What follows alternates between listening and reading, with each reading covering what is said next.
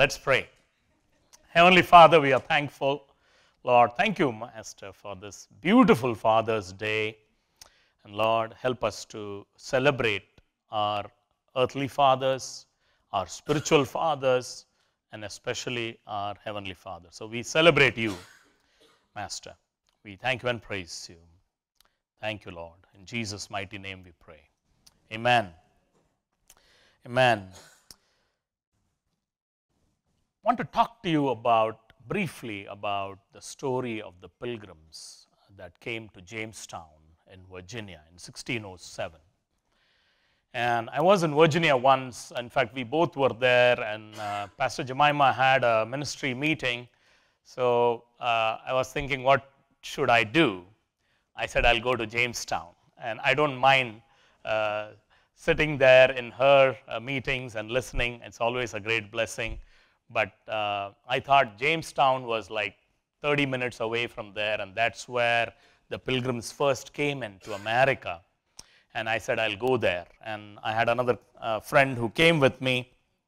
But the journey of the first pilgrims who came to America that led them to the eastern shores of what would become one of the greatest nations on earth.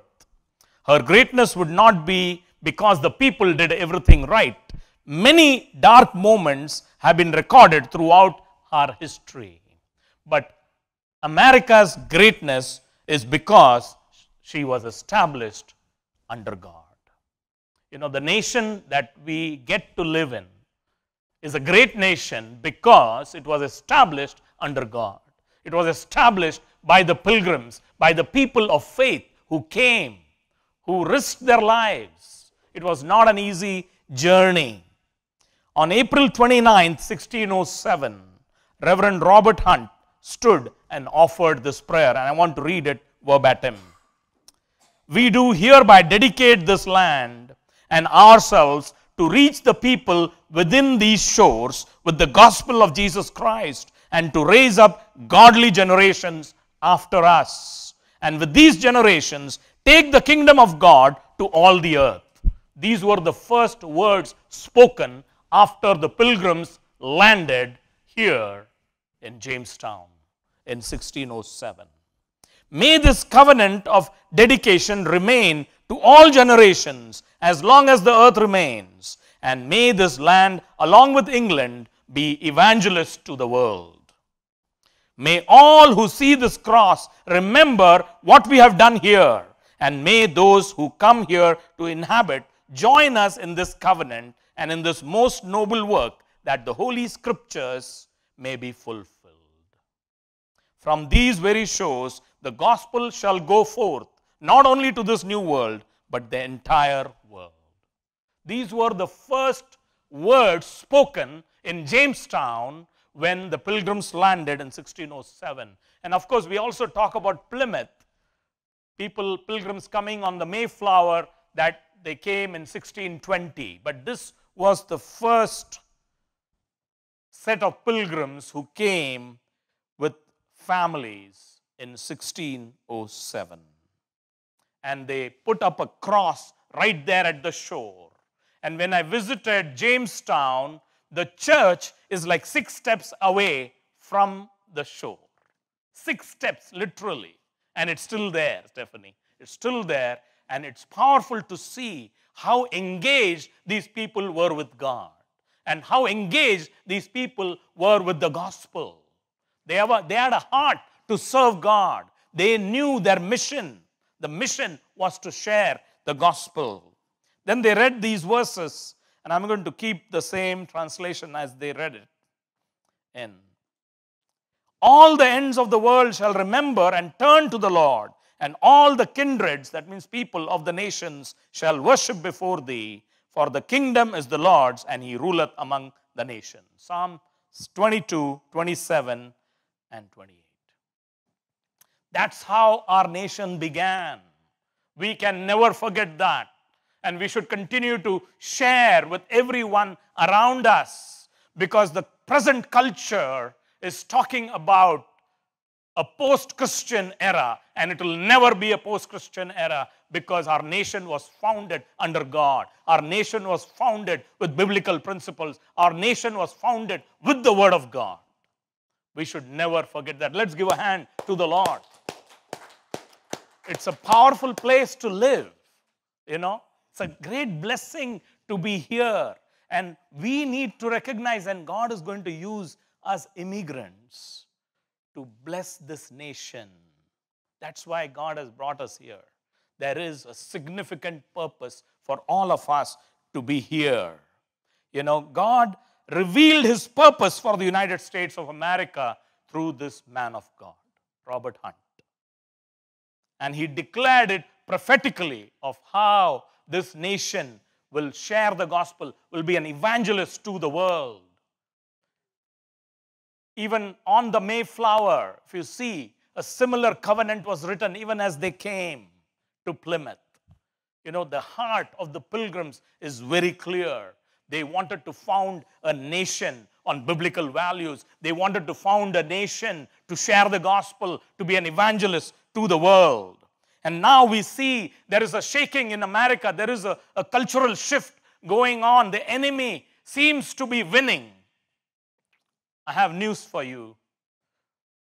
The enemy is defeated. The enemy is under our feet. We have been given the authority to trample over serpents and scorpions. And America will prevail. America shall be saved. And America shall be healed. Let's give a hand to the Lord. We cannot forget the spiritual fathers who really founded the nation. The words that were spoken on the nation, the words that were declared and decreed on the nation. That's why we do our declarations at the end of the service. There is power in declaring those words. But America still stands and stands because God has a purpose for our nation. And that purpose was declared by the people who first came to make this their own land, to make this their own nation, if you will. 1 Corinthians 4 and 15 says, "For though you might have 10,000 instructors in Christ, yet you do not have many fathers." Yet you do not have many fathers. What the nation needs, even looking at the fatherless generation and the cultural shift, and there is so many analysis that the place where the nation is because of the fatherless generation. And we don't have time to get into the statistics. But fathers play an important role in the home. And spiritual fathers play even a greater role for the nation, for our communities, even for our own children.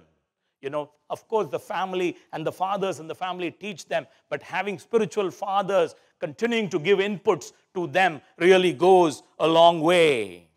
You may have 10,000 instructors in Christ, yet you do not have many fathers. I think one of our key prayer points should be, Lord, raise up spiritual fathers like Paul. Timothy's father is not mentioned in the scriptures. And we don't know. Was he alive? Maybe he was alive and he was not a believer. But his mother and grandmother were there and they were praying for him. But Paul was the spiritual father for Timothy and raised him up as a mighty man of God. They are rare. Fathers are rare. But I think the men in our church, we need to take up the mantle. We need to take up that call. We need to pick up that mantle for being fathers to many.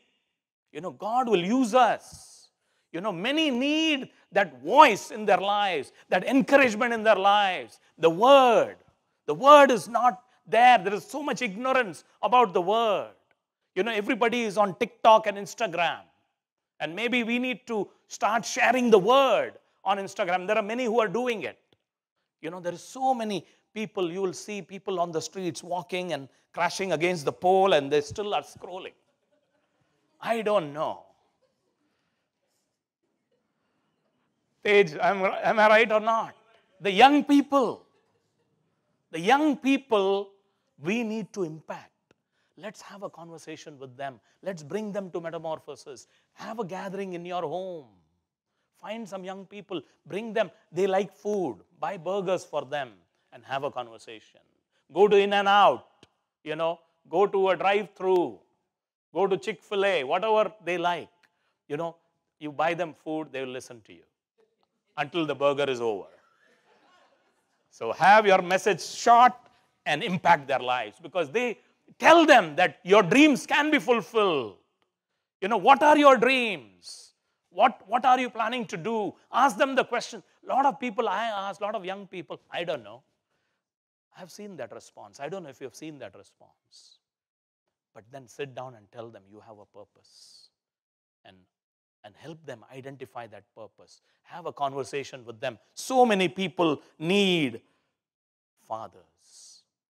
And I think today's service is mainly to just stir us up as fathers. Not only to be good fathers in our home, but be a father to the generation. David served his generation. We saw that last week. He served his generation. We need to have that vision. If you don't think like that, then you won't do it. If you have that vision, well, I want to serve this generation. I see the trauma in the generation. I see the depression. I see the suicides that are happening. I see the hopelessness. And we need to say, well, I want to be a spiritual father to the Z generation that is really suffering, that is depressed, that is discouraged.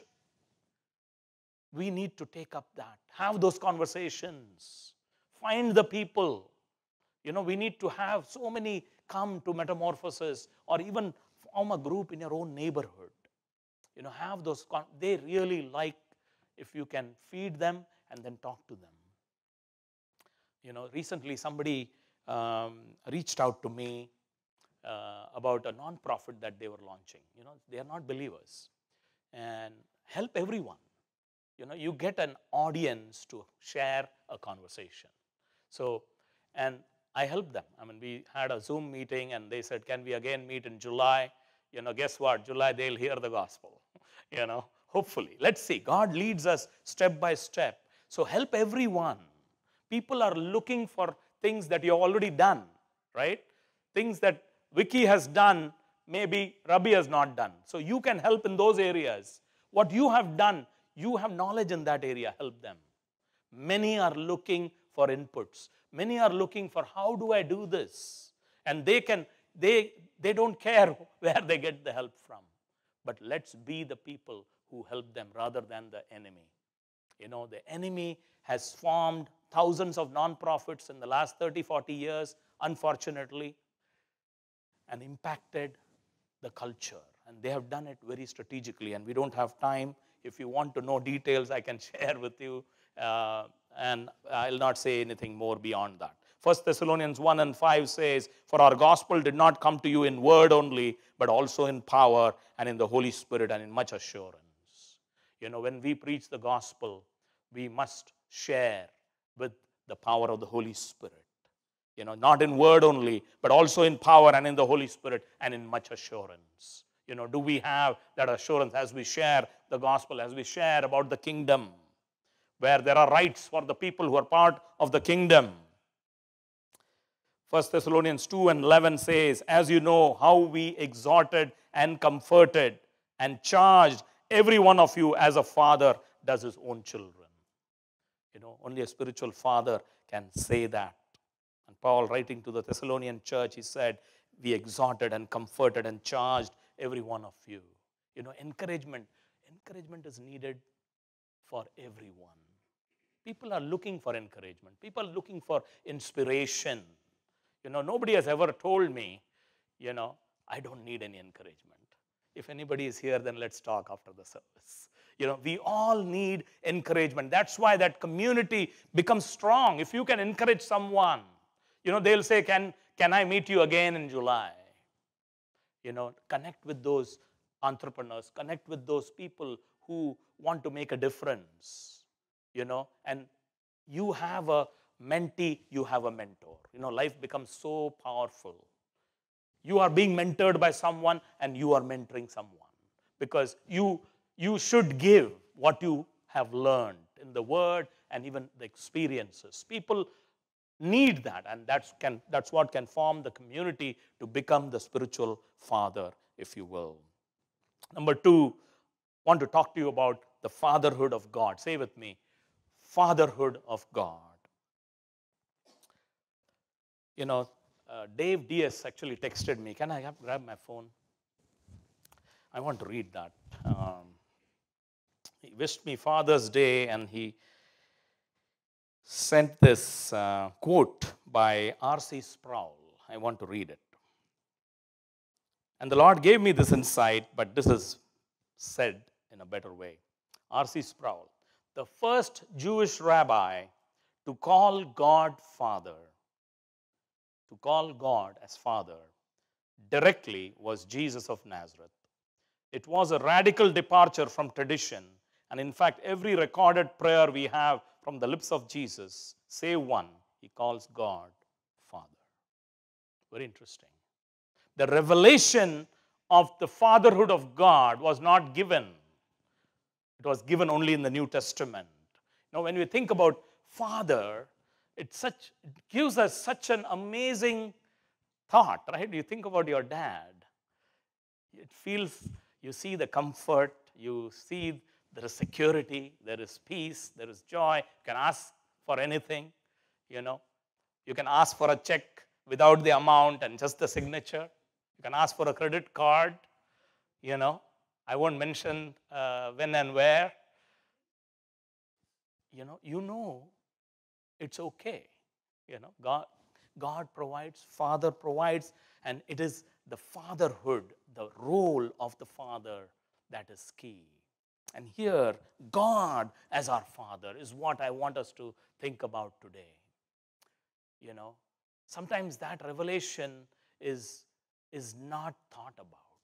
You know, we don't think about God as our Father, God as our provider, as a person who loves us personally, who cares for us personally, who knows what we are going through personally, who has counted the hair on our head.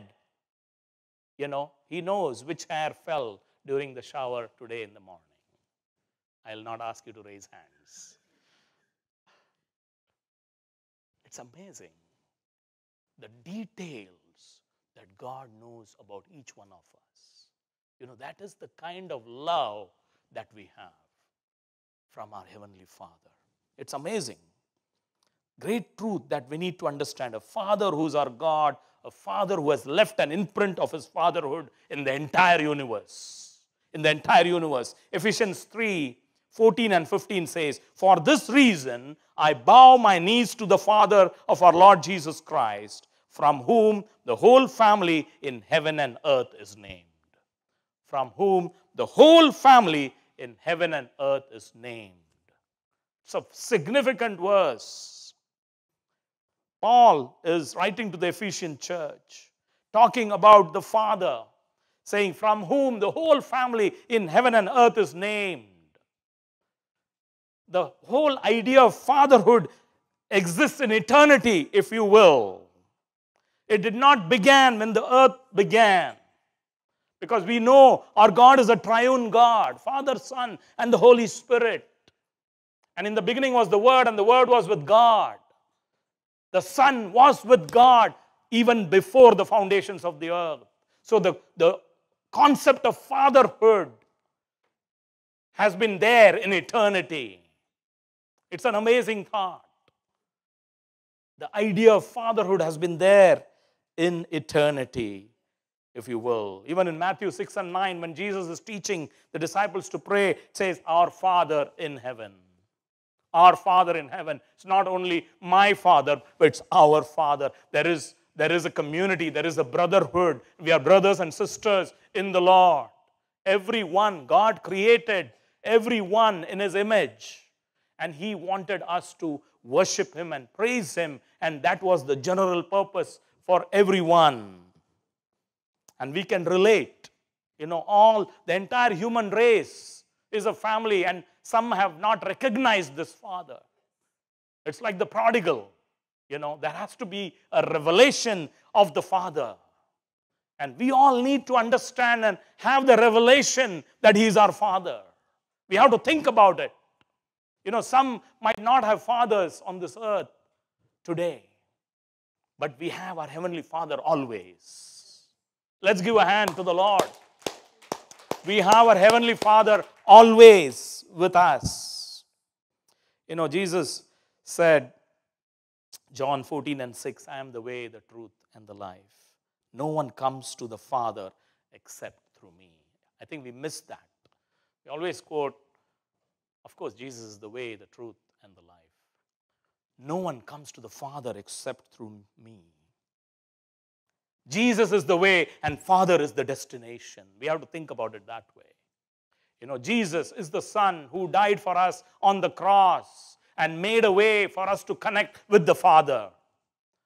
Jesus is the way, Father is the destination. So Jesus is the one who builds a bridge for us who fall short of the glory of God to connect with the Holy God. It's amazing to know that. Do you know God as your Father? Do you know God as your Father? Think about it for a moment. Do you know God as your Father? Matthew 11:27 says, all things have been delivered to me by my Father. And no one knows the Son except the Father, nor does anyone know the Father except the Son. And then it is a profound verse, and the one to whom the Son wills to reveal him. Only Jesus can reveal the Father to us. Only the Son knows the Father. Only the Son, S-O-N, capital S, can reveal the Father to you and me. Only the Son can reveal the Father. And once that revelation comes, it is a place of amazing peace. It's a place of amazing joy. It's a place of security. It's a place you want to be. So much more there is in the gospel. There's so much more. And we are talking about kingdom. There is so much packed in the gospel. And those revelations will keep us going. And we continue to dig into those revelations, if you will.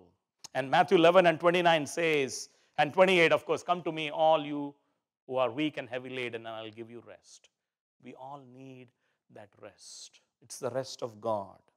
And then 29th verse says, take my yoke upon you and learn from me, for I'm gentle and lowly in heart, and you will find rest for your souls. God's purpose is never a big burden.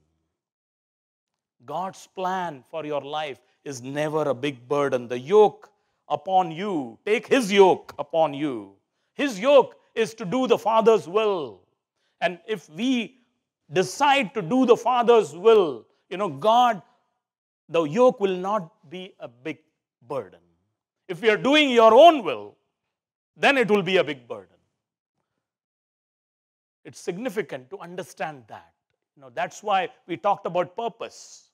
That's why we talked about vision. What is your purpose? We need to understand that and ask God for that purpose. Once He reveals to you, then you align with it and walk along in that direction. And that will be a yoke that will be light.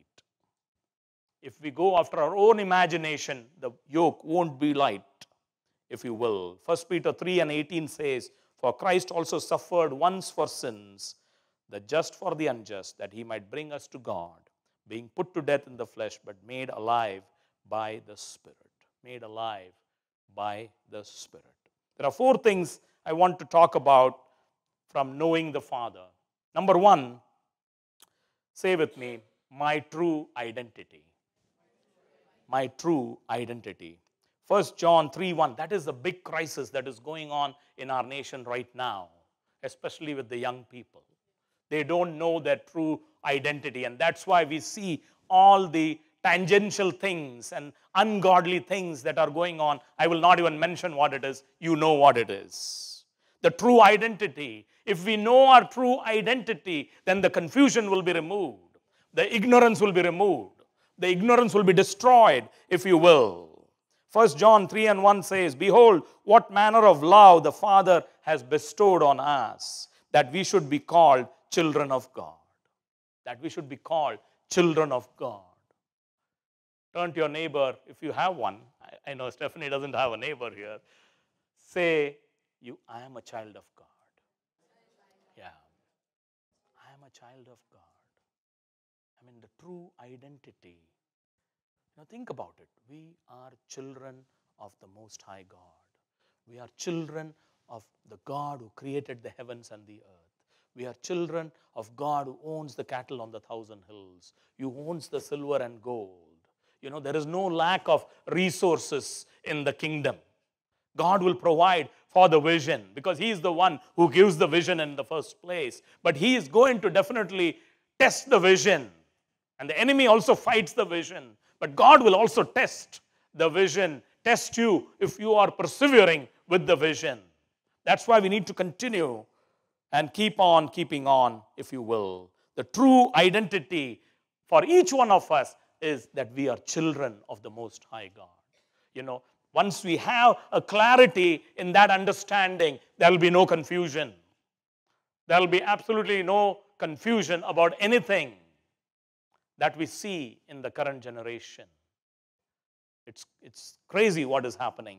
The word love, love the Father. Behold, what manner of love the Father has bestowed is the agape, the word agape, which really means affection or benevolence, unconditional love, and it also means a love feast. That was a good one. Do you like that word? A love feast. Say with me, love feast. That is the kind of love our Father loves us. It's a love feast. All of us like to have a feast. How many like to have a feast? Of course. Some are not raising their hands. Maybe they are having a feast and not listening. How many like to have a feast? Okay, good. Love feast. I love that. The true identity. There is so much love there. Even if we do not have our earthly Father with us. And those of you who have, it's a bonus. It's great to have our fathers to instruct us, to guide us, to pray for us, and be rooting for us, and encouraging us, and thinking and knowing that we are the best. There's so much encouragement and inspiration. My dad encouraged me so much. It's just amazing. And praise God for a dad like that. Isaiah 64:8 says, "But now, O Lord, you are our Father. We are the clay, and you are potter, and all we are the work of your hand." You are our Father. You are our Father. It feels so good to just say together with me, you are our Father. You are our Father. Never forget that revelation needs to be there in our heart. He is our Father. He is our potter. We are the clay. The whole ministry is based on Jeremiah 18, where it talks about the potter and the clay. Isaiah 63:16 says, "Doubtless you are our Father." Say with me, doubtless you are our Father. There is absolutely no doubt. There is absolutely no doubt that He is our Father. And then it says, "You, O Lord, are our Father. Our Redeemer from everlasting is your name." Our Redeemer from everlasting. Say with me, our Redeemer from everlasting. That is His name.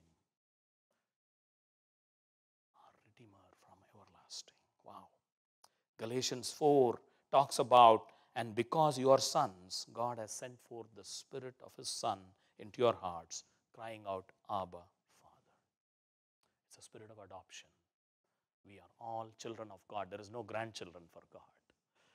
We are all children of God. Each one has to establish that relationship with the Father.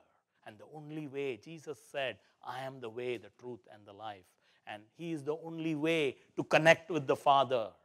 And yes, we all have a Father, but we need to build that bridge to connect with Him because we have fallen short of the glory of God. And we can call Him Abba, Father. The genealogies always talk about the son of. I don't know if you like to read that. I don't. But it's important. There are some important revelations in the genealogies. And you might say, why is it there?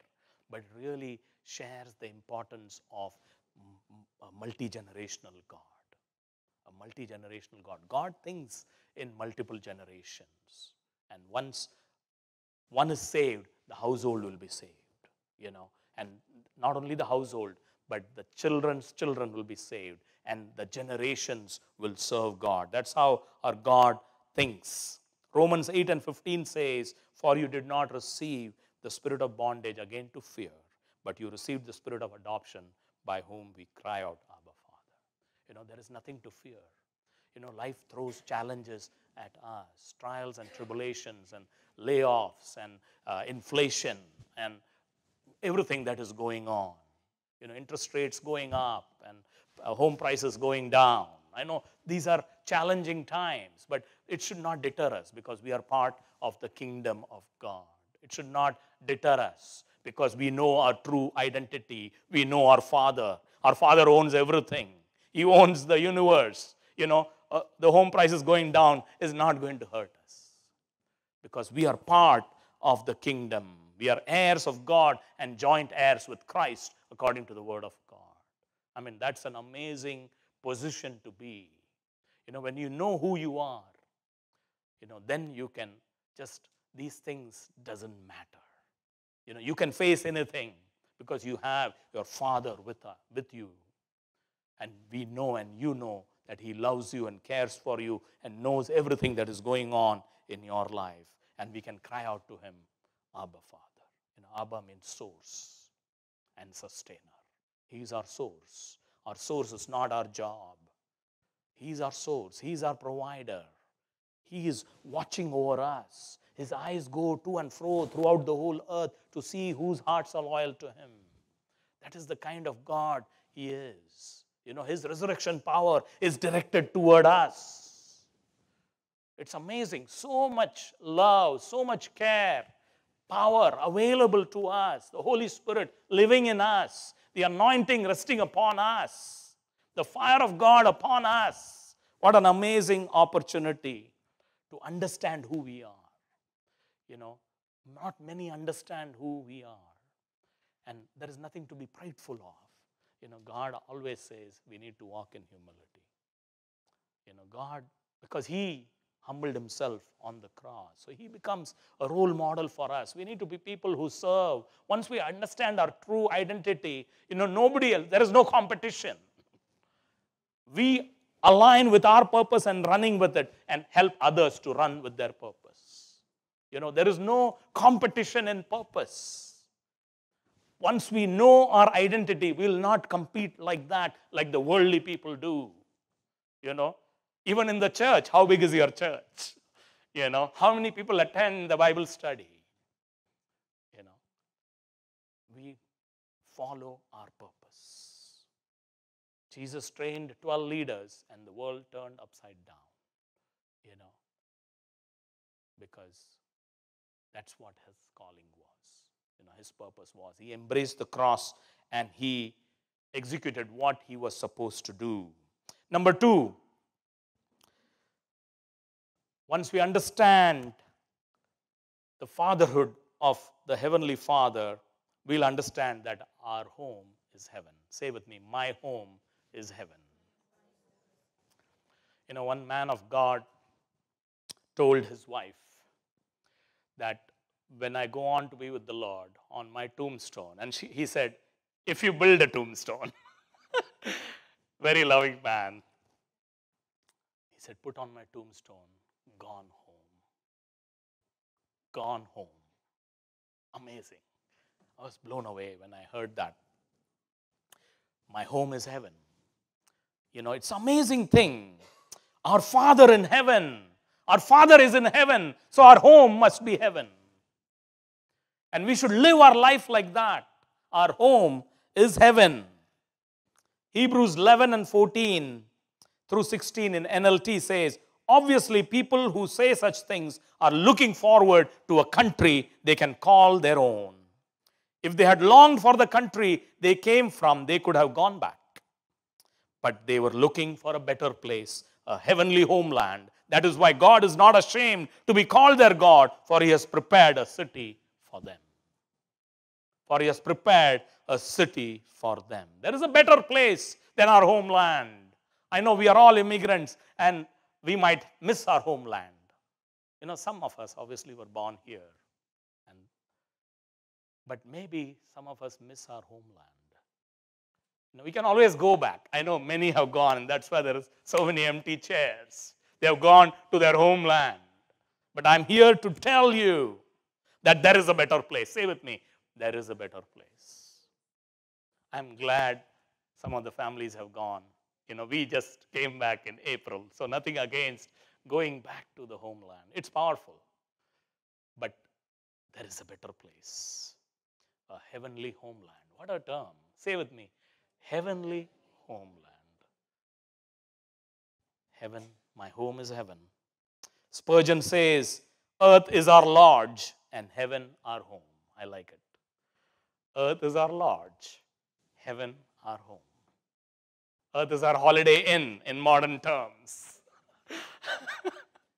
Heaven our home. Spurgeon is an amazing man of God. John 14:2, it says, in my Father's house are many mansions.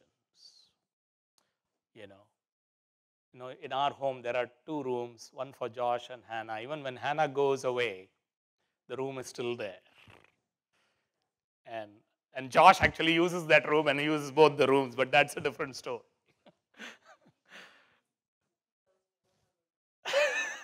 In my Father's house are many mansions. If it were not so, I would have told you, I go to prepare a place for you. And if I go and prepare a place for you, I'll come again and receive you to myself, that where I am, that you may be also. There is a place being prepared for us in heaven. There are stories about if you serve God little, then you will have a smaller hut. I'll not go there. It says mansions, I'll believe it. I don't know where that's not biblical. It can be a good motivation, Christy. 2 Corinthians 5:1 says, for we know that if our earthly house, this tent is destroyed, we have a building from God, a house not made with hands, eternal in the heavens. When we leave this earth, immediately we are in the presence of the Lord. That's an amazing thing. And death should not scare us, but we should finish our purpose and then go. Like Paul finished his race well. He knew. He poured himself out like a drink offering to finish his purpose. He pressed on with all the challenges. Reading about the challenges Paul faced, when you read that, you think you are living an amazing life, right? Paul's challenges, there is no comparison to what we are facing. We are living a very comfortable life, but we can push harder. We can do a little bit more to share the gospel, to bless the Z generation, to be serving the generation, to impacting the people around us. There are people who will open up to you even in your workplace. Go grab lunch with them and have a few conversations. They will open up to you as to where they are and what prayer needs they have. Have a heart-to-heart conversation, because it's easy to just say hello the American way. The garage door opens, we back out our car and wave to our neighbor. How many do that? I'll not ask you to raise hands. And we don't even know their name, and I'm guilty of it as well. I've forgotten this person's name. I need to go and catch up with him. We need to love people. I know we are busy, and that's why we are not able to connect with the people, but that should not be a reason. Take the time to talk to people. And I remember a time, I think I've shared this before, one of our neighbors, when we were in South San Jose, just came outside to put away the garbage bins. And this lady came there, and we just started talking for a couple of minutes, and she was in tears. In a minute, she didn't have anyone to talk to. I just said hello and how are you doing, and she broke down. That is the kind of challenges people are living in. Maybe they have lost their jobs. Have that heart-to-heart conversation. You don't know what they are going through. And they might be depressed. You could share the word. There are so many calls we are getting on depression and suicidal behaviors. That's 2 days back. It was heart-wrenching. This is what is happening in our culture, especially with the young people. And they need counsel, they need encouragement, they need conversations. They need conversations. Believe it or not, it's all TikTok. It's sad. They are engaged in, and I think the social media statistics says sometimes they're spending 12, 13 hours on social media every day. Every day. There is a work for us to do, fathers and even mothers, everyone.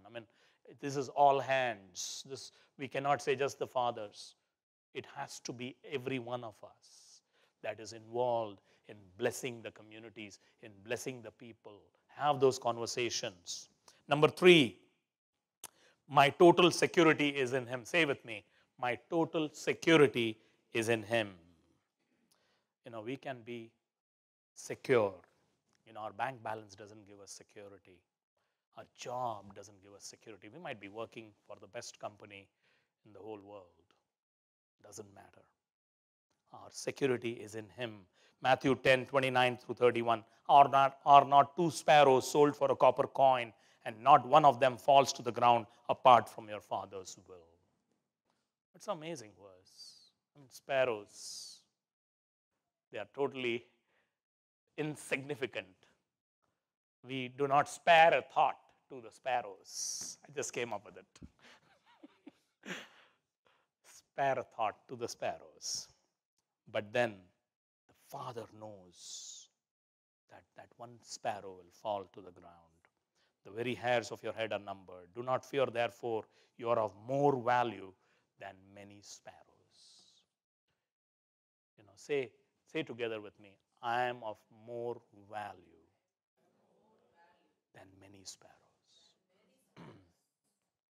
Our value is not based on what we have. Our value is based on whom we know. Our value is based on whom we know and whose we are and who we are. That is the security we have. John 10:29 says, my Father who has given them to me is greater than all, and no one is able to snatch them out of my Father's hand. The enemy cannot snatch you out of the Father's hand. Once we accept the Lord Jesus Christ, because He says, I am the way, the truth, and the life, and no one can come to the Father except through me. And once you come to the Father, no one can snatch you out of the Father's hand. No one can snatch you. Matthew 7:11 says, if you then being evil know how to give good gifts to your children, how much more will your Father in heaven give good things to those who ask Him? Just ask, seek, and knock. And continue to walk with the Lord, knowing that you are valued, knowing that you're loved, knowing that you're cared for. Every discouragement be removed in Jesus' name. Lord, we pray for the Z-Gen, Lord. Every discouragement be removed in Jesus' name. Every fear be removed in Jesus' name. Every anxiety be removed in Jesus' name. Every anxiety attack, we cancel it in Jesus' name. Every suicidal thought, we cancel it in Jesus' name. Bless the Z generation, Lord. Thank you for their heart to serve. Thank you for the creativity that you have given. Surround them with a fence of fire. Strengthen them, Lord. Deliver them, Lord Jesus, from the addictions to social media. Deliver them from addictions to drugs, Lord Jesus. Thank you, Master. Do a mighty work. Do a mighty work. Let them know their true identity. Let them know that they're valued and loved.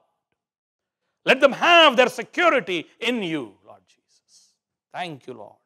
In Jesus' mighty name, we pray. Psalm 40:5 says, many, O Lord, my God, are your wonderful works which you have done, and your thoughts toward us cannot be recounted to you in order. I love that. God is thinking about you so much. He has great thoughts for you, great plans for you, great future and a hope. And it says, his thoughts cannot be recounted to him in order. That's how many thoughts he has about you. He loves you so much. He's thinking about you. It's like when our children go away to college, we do think about our children. But I don't think it will be so many thoughts like our Father in heaven. Yes, we think about our children. But then it says, his thoughts cannot be recounted to you in order. If I would declare and speak of them, they are more than can be numbered. They are more than can be numbered. Now, what an amazing God we have. What an amazing Father we have. Our identity is in him. Our security is in him. And our home is heaven. And finally, to close, my motivation to serve is to please him. Say with me, my motivation to serve is to please him. John 8:29 says, and he who sent me is with me.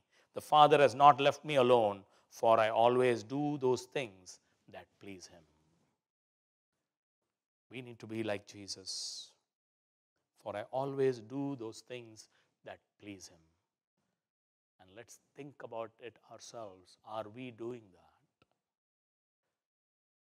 Are we doing that? That should be our motivation. That should be our motive. That should be our intentionality when we serve God. Have an intense desire to please the Father. Will what I do please the Father? John 4:34 says, Jesus said to them, my food is to do the will of him who sent me and to finish his work. See, there is a work for us to finish. Jesus had a purpose. Jesus had a work to finish. My food is to do the will of him who sent me and to finish his work. Do we live our life like that? It's okay to go to potluck parties. I'm not saying don't go. But our mindset should be, my food is to do the will of him who sent me. It's a great life to live like that. My food is to do the will of him who sent me and to finish his work. I like that term, to finish his work, because there is a time given. We all have 120 years. I like to believe that on this earth. But there is much to do. When you have a vision of transforming nations by transforming communities, there is a lot to do. But we will continue to push forward and keep on keeping on, if you will. Let's all stand up. Thank you, Lord. It's a beautiful Father's Day, and enjoy the rest of the afternoon. But before that, let's do a decree and even pray for those who do not know the Father through Jesus. But let's first do the decree. I like the decree today. It's going to be exciting to just declare it and to live it. My God is my Father. God loves me, cares for me, and I belong to the best family in the universe. When I know my Father, I understand my true identity. When I know my Father, I understand that my home is heaven. When I know my Father, I understand that I'm totally secure in God. When I know my Father, I understand my motivation to serve is to please him. The Z-Gen will understand their identity and be totally secure in God. We decree a mighty revival among the Z-Gen. America shall be saved. Let's pray. Thank you, Lord. Thank you, Master, for the word of God. There's so much in the word, Lord. Help us to learn, help us to understand, help us to teach others and live according to the word. Thank you for the revelation of the Father that was given in the New Testament. Lord. And Jesus spoke about the Father. Thank you, Master. Help us to not only understand it, but to live it. Lord, give us a deep revelation of the Father. Thank you, Master. Thank you, Lord. Those who are watching online, or maybe you watch the video later, if you do not know this Father in heaven, then this is your opportunity to receive His Son, Jesus. That's the only way. Jesus said, nobody else in the history of the world claimed that I am the way, the truth, and the life. Nobody else. Only Jesus claimed that I am the way, the truth, and the life. All the other religious leaders are dead and buried. And they are still in the grave. And I've been to the tomb of Jesus. It's empty today. Let's give a hand to the Lord.